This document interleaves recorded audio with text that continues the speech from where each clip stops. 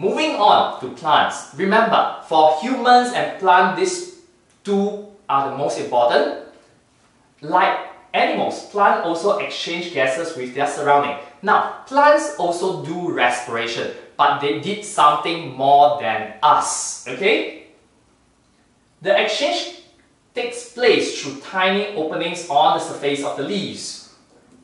And these tiny openings are called stomata. Now, for us, we have nostril. We can breathe in through our nostril, okay? And then you will fill our lungs with oxygen. But for plants, it's a different story. You don't see any nostrils sticking out from any part of the plant right now. So, they do have stomata that is found on the underside of the leaves. Now, then you say, Teacher Patrick, is it really only on the underside? No. Actually, on the surface, there are also stomata, but just that they have lesser stomata. Most of the stomata are found on the underside of the leaves, okay?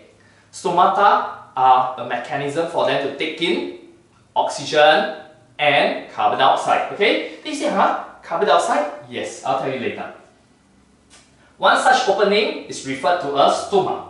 So this is just a microscopic view of stomata, okay? Stomata are usually found on the underside of leaf away from direct sunlight. Now remember, usually found. Doesn't mean that it's only found. It's also found on the surface, just that there is lesser, okay? This is to prevent water inside the plant from evaporating through the stomata. Now, we want to prevent the leaves, okay, from losing too much water. That's why most of the stomata are found on the underside. Okay, we want to prevent the water from, we want to reduce, so to speak, reduce water loss to the surrounding. Imagine this, if a plant loses too much water, this plant may wilt and die. Right now, okay? In respiration, plants use oxygen from the air to release energy from the food they have made. So, they will use the oxygen from the air, meaning they take in oxygen, and then to produce energy, to release the energy from the food they have made. So they make food and then they release the energy for different parts of the plant. Okay, not for the body, different parts of the plant. Carbon dioxide is produced in the process. So they give out carbon dioxide once they have produced the energy. This process of respiration takes place all the time. Take note, the key word is taking place all the time.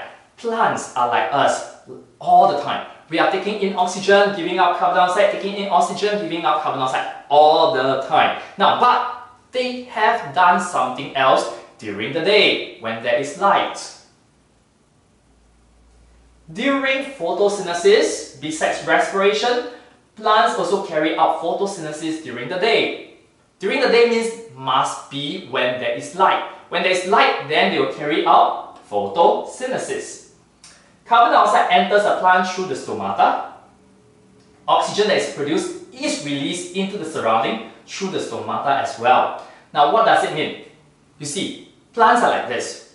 When they take in oxygen for respiration, okay, they will need this energy and need this oxygen for energy. Once they have used up the oxygen, they will produce carbon dioxide to the surrounding.